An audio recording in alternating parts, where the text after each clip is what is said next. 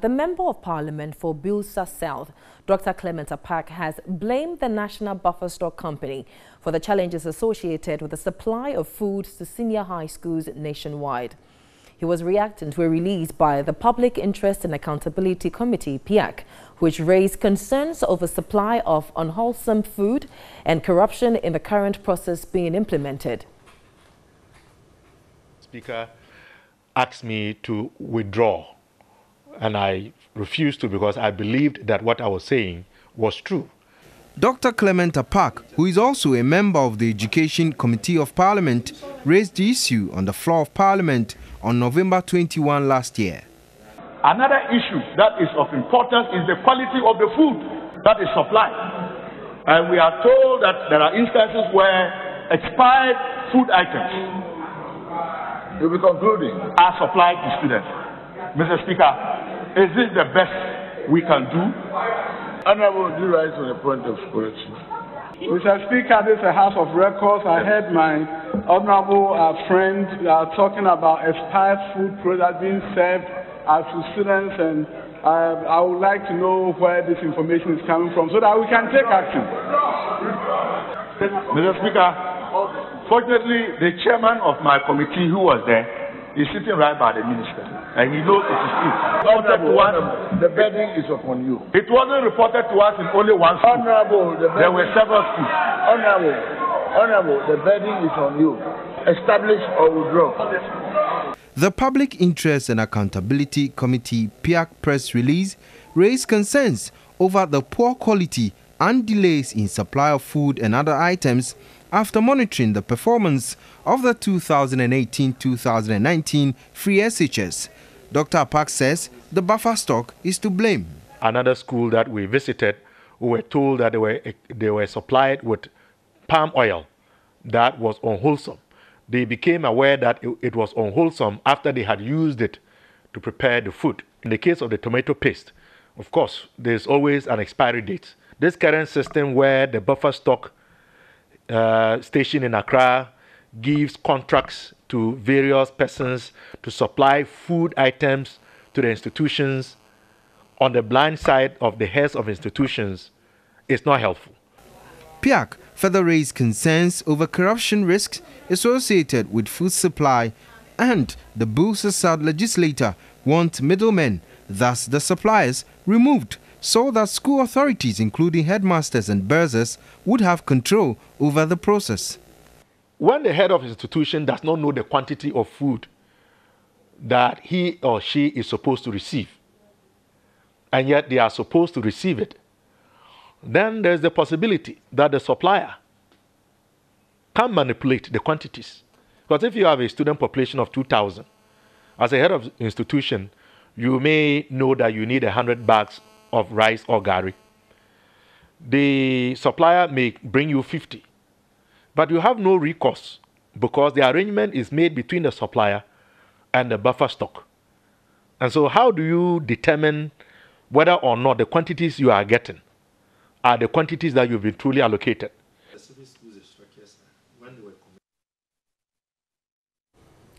Now, away from the senior high school, let's go to Parliament, where members of the minority side of Parliament are further pressing their demand for the government to release their common fund or risk boycotting the State of the Nation address. Now, the Kumbungu MP, Ras Mubarak, contributing on the floor of Parliament during business statement for next week, is demanding answers from the majority leader on the welfare of MPs regarding the share of the common fund. Joining us online is TV3's Komna Kluche. He's in Parliament. Hello, Komna. Good afternoon. Hello, Komna. Can you hear me? Can hear you, yes. Right. So what is the minority saying about the common fund and the State of the Nation's address? So about 3 days ago, this issue emerged in the House after the minority caucus had a very lengthy meeting regarding the welfare of members of Parliament. Top of the agenda was the non-payment of the MPs' share of the common fund. They allege that the district assembly's common fund has been paid, but that of the MPs has not been paid. In fact, they make the demand that they are not even asking for the fourth quarter, but they are asking for the third quarter.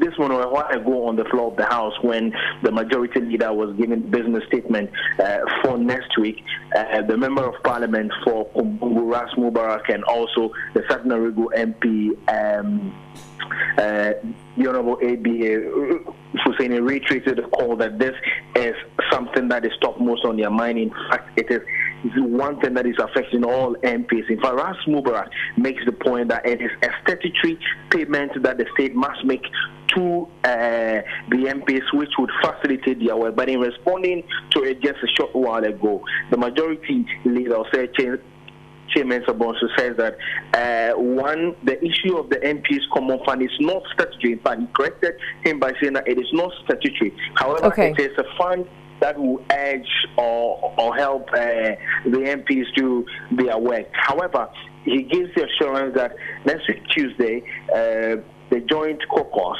will be meet together with the Minister of Local Government to get answers on this. But he was quick to say or to tell the MPs on the minority side that some matters are better kept in the warehouse. Right, let me just interrupt you really quickly. Meaning that it's not something that they are supposed to come out and then they talk about it publicly. Now, do you get the indication that they will back down on their demand or they would still go ahead with the boycott of SONA?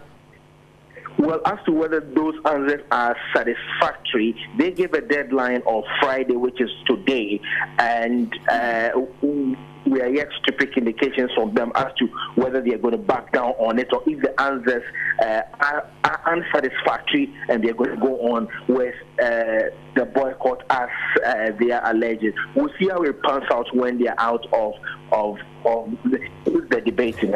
So, however, but away from this, the president is supposed to give the State of the Nation address next week Thursday. The House is getting itself ready to welcome him next week Thursday for him to come and give the State of the Nation address.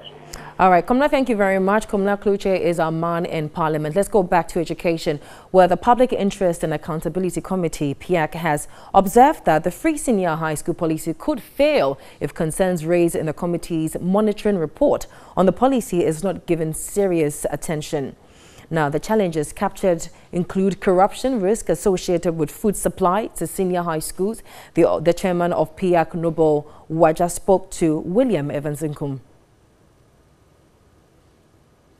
We had made conscious efforts to visit schools around the country in selected regions, districts, and thereon. So these are clear, how do I call it, testimonies of school authorities and students. So we are recording what we have heard from the field. And in fact, we have a report to this. When we go to our website, you see the schools that we have visited and the areas that we covered. So it is not a conjecture, but it's a product of a consultation, or it was a product of a visit. Right. Now, you also talked about performance. The abolition of cut-off grades in the admission of students has led to a situation of dumping of poor grade students in schools, particularly deprived schools. What you are saying, is that not a contradiction? Because we also know that the free SHS was purposely introduced to afford every Ghanaian child access to free, equity, and quality education. Well, as you have rightly used the word access to quality, and the other variable you mentioned, that even informs the very reason we are PIAC of this position. We are saying that if you want to ensure quality, then you should be interested in what provides that quality you are talking about, because what we are talking about is quality. But you have students who have demonstrated clearly that they are probably not, they don't have this academic orientation. That doesn't mean they are useless citizens. There could be other areas that will be of interest to them, maybe skills in, maybe it can be a mechanic. That is clearly also an indication which needs to be looked. Right, so welcome back to the studio. Now, joining me now is Kofi Asare. He is with the Education Watch Africa. Good afternoon. Hello, good afternoon. Apaak raised quite a number of concerns with infrastructure, concerns with quality of food, but let's focus our conversation on quality of performance. They say, for instance, that the current system has caused the quality of, students to dip.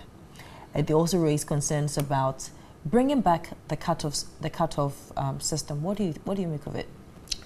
Yeah, I have been reviewing the Apaak report since it was launched, and then it is more or less confirming most of the issues that were raised in the initial research that I consulted for 2 years ago. Now, I think the issues they are raising are cogent issues. Immediately, you make free senior high school a universal policy, more or less. It means that people who are having between a grade 30 and 50, who previously wouldn't have qualified to enter senior high school, will now enter. Right. And the question arises, are they materials for secondary school? Can they be taught? You understand? And so when you go to most schools, teachers will tell you that, look, how about 1/3 of this classroom in a science class? I remember in a science class in one of the top schools, teacher told me that these people here are difficult. If I say I'm going to put the class together and teach them at the same rate, it will take a whole term to finish just just one subject. And so it is a challenge. But as a country, this is what we need to do. There are two things. First is that we need to marry our local commitment to international commitments. Internationally, we've committed to the Sustainable Development Goals. And Goal 4 simply says, among others, that universal secondary education by 2030, it is 10 years from now. Right. It means that by 2030, every child of secondary school going age, put it very well, every junior high school student must enter senior high school. Okay? Right. And so, looking at our commitment towards universal secondary education by 2030, vis-a-vis the introduction or the possible introduction of cutoff to ensure that those who migrate or transit to secondary level are those who have the competencies and can be taught.